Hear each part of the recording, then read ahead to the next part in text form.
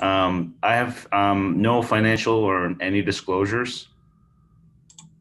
Thank you for the invitation to present on updates in infratentorial posterior fossa ependymomas in 2020. I think that, posterior fossa ependymoma or ependymomas in general in 2020 are still treated by primarily maximal safe surgical resection and radiation.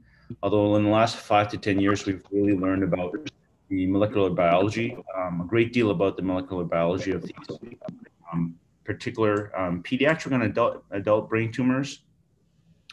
I'll first start with discussing sort of the risk factors or prognostic factors with ependymoma. And I think that this is important because the first point here is I think histological grade has really been controversial, inconsistent for risk stratifying ependymoma. Second to that, the role of chemotherapy has always been debated to a large deal.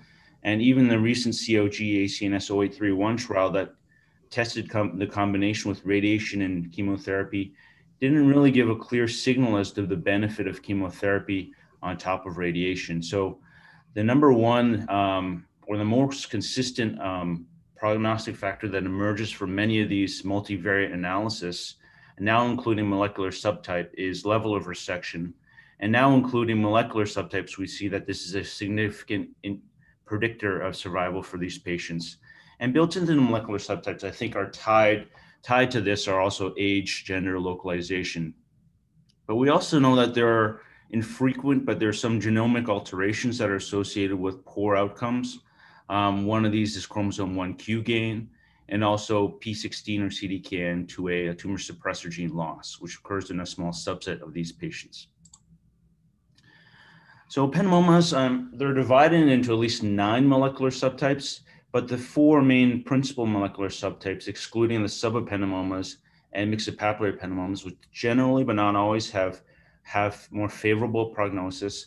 You see the first two, if you can see my mouse, supratentorial ependymomas, about 70% are driven by a fusion between C11orf95, chromosome 11 orf95, and REL-A.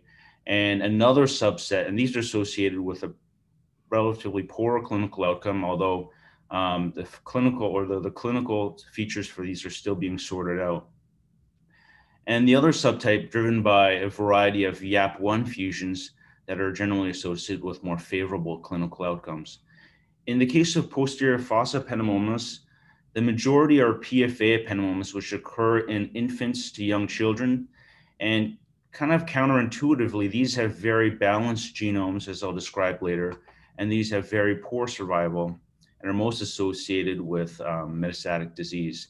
This as compared to PFB tumors, which occur in younger or older children, about 5 and up, all the way through adulthood. And these are characterized by high chromosomal instability and a favorable outcome in terms of survival. At 5-year mark, nearly 90% of these patients will survive. So there's clear molecular and clinical distinctions between PFA and PFB. Now, I'm sure if you're all aware of the DNA methylation classification of brain tumors that has now been used to robustly stratify many different brain tumors and subtypes of those brain tumors. And this includes ependymoma, so shown here, PFA, there's some heterogeneity here, PFB versus REL-A tumors, and versus all other types of pediatric brain tumors. So what's important to recognize here is that DNA methylation as an epigenetic mark can be used for robust classification of these tumors. And you can also build this model so that if you had an unknown sample, you can use that data to predict what type of ependymoma or subtype of ependymoma that you may be working with. And this has been expanded more recently from efforts from both David Ellison and Vijay Ramaswamy, in which they're trying to identify additional subtypes of these subgroups. So there's 2 major posterior fossa ependymoma subgroups, A and B, and these can be potentially broken down into further subtypes within these subgroups. Although so this is shown here for PFA, expanding into at least 2 major groups, and then PFB. Although these subtypes we're waiting further clinical validation or independent validation of many of these subtypes. So we're breaking a rarer tumor into additional rare subtypes with distinct clinical outcomes. And what I wanted to emphasize here is that it's DNA methylation classification that's being used as a tool for this stratification. And it's now being built, at least in medulloblastoma, into some of these clinical trials as the primary tool for segregating these molecular subtypes in an objective manner.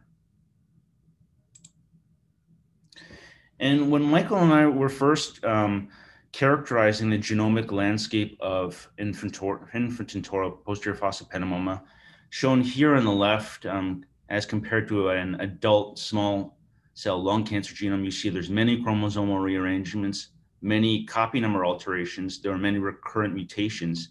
This is the kind of picture we saw from many posterior fossa infant ependymomas. It's almost like we sequenced normal genome here, but we knew from histology that these were actually highly pure tumors. There's rare, or if any, no detectable recurrent fusions. At this time, we didn't identify any recurrent mutations, focal copy number alterations with rare. And the only thing that we observed was the infrequent chromosomal 1q gain or infrequent CDKN2A loss. So this suggested to us that potentially these tumors were driven less by genetic alterations and potentially more so by epigenetic or chromatin-mediated alterations. This work was expanded by David Elson's group, in which he sequenced about 250 posterior fossa ependymomas, and here they identified rare in less than 10% of cases mutations in a gene known as CXORF67, which has been now renamed as EZHIP. And they identified mutations in this gene, and they also found that this gene was highly expressed specifically in posterior fossa ependymoma. But I wanted to mention that it's expressed in nearly all PFA ependymomas, but mutated in less than 10%. So the majority of PFA ependymomas have a lack of mutation or lack of potential driver that we know of. And what's interesting about this specific protein, CXORF67 or EZHIP, is that structurally it mimics the K27M mutation. So what was shown by Marcel Kuhl and others is that this mimics the actual mutation in terms of blocking an important complex or repressive chromatin complex that's important for silencing genes. So what you see, similar to tumors with this K27M mutation, is a loss of the repressive mark K27 trimethylation that's seen in these tumors with this mutation, but also in PFA ependymomas. So this is a universal or characteristic feature of PFA ependymomas and K27M-driven gliomas, that is loss of this repressive K27 trimethylation mark. So this provided more evidence that although these tumors were relatively genomically quiet, they had very distinct tumor-specific cancer epigenetic alterations, and we showed that these tumors have aberrant tumor methylomes, such as hypermethylation of CpG islands, loss of methylation at repeat elements.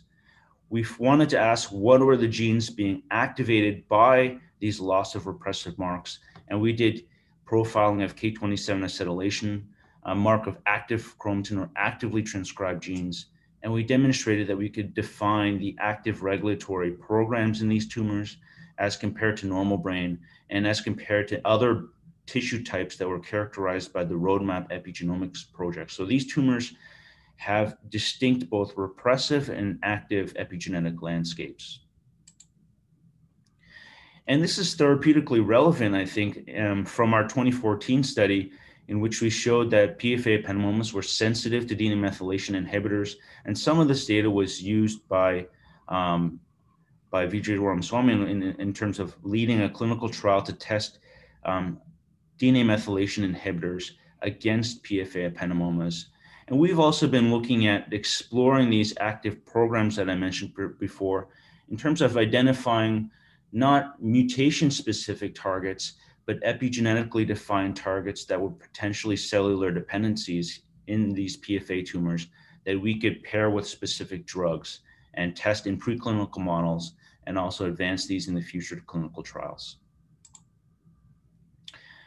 And expanding this further, Michael Taylor has shown recently that these posterior fossa ependymomas, I think we've been growing them all wrong. They prefer to grow in a hypoxic or low oxygen tension environment. And this feeds into many of the altered metabolic and epigenetic programs. Many of these enzymes that are important for depositing these methyl marks are highly sensitive to oxygen levels present within the tumor. So one of these specific epigenetic marks that's impacted that we were most interested in was K27 trimethylation. As I mentioned before, this relates to the K27M mutant tumors that we see in DAPG and midline gliomas.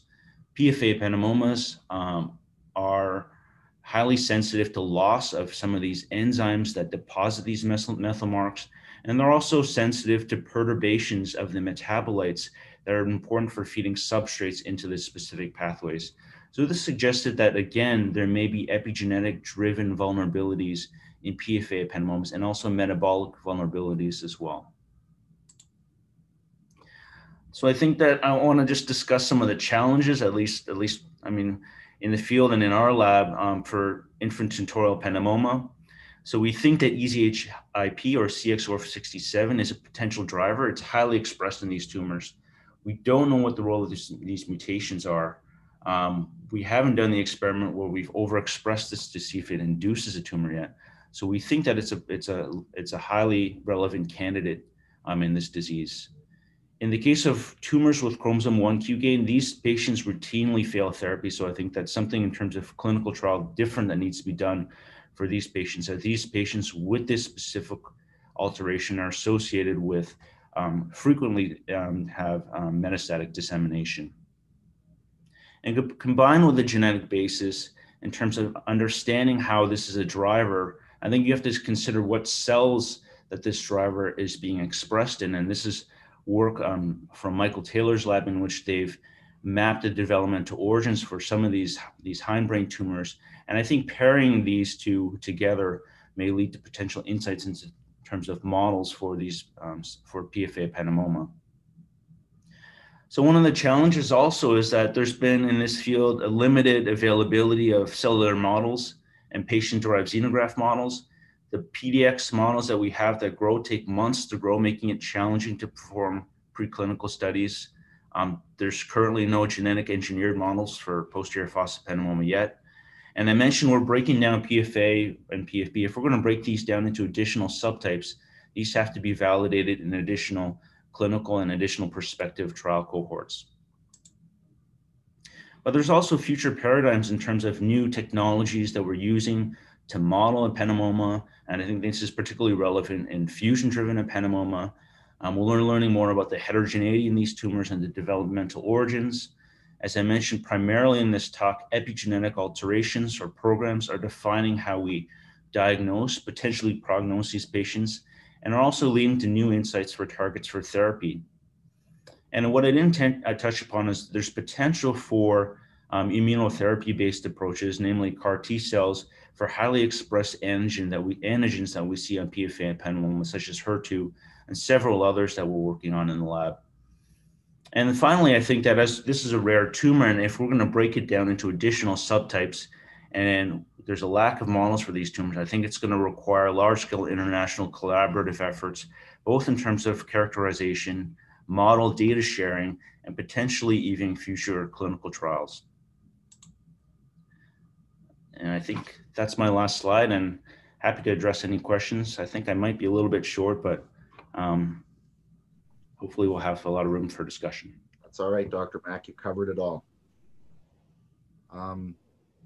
Would we like to do questions now, ISPN, or should we proceed with Dr. Jabato's talk and do questions at the end? It's supposed to be the questions after each presentation. Yes, but I don't see any questions. I will ask a question. Can we say that 1Q gain confers radiation resistance, or do we know why those children are susceptible to recurrence? I mean, I think that in terms of those patients with 1Q gain, I'm not sure if we have the scientific data to show that the mechanism for why they're radio resistant, but I think that These patients continue to relapse, they continue to come back. So it's not clear yet whether that connection can be made. Am I allowed to comment as the moderator? Probably not, right? But that never stopped me in the past. Rick, can I make a suggestion? I think we've always all thought that 1Q gain was like something on top, you know, like cheese on the cheeseburger. I'm not sure that the 1Q gain tumors aren't fundamentally different from the beginning from the tumors that don't have 1Q gain. So rather than 1Q being an add-on, I think they might actually be a separate group ab initio. But we don't know that, and we don't really understand what's different. Would you agree with that, Steve? Yeah, I think so. I mean, I think that these clinically they're fundamentally different. So, And biologically, we're seeing some yep. differences now, obviously, as you know, at the single cell level.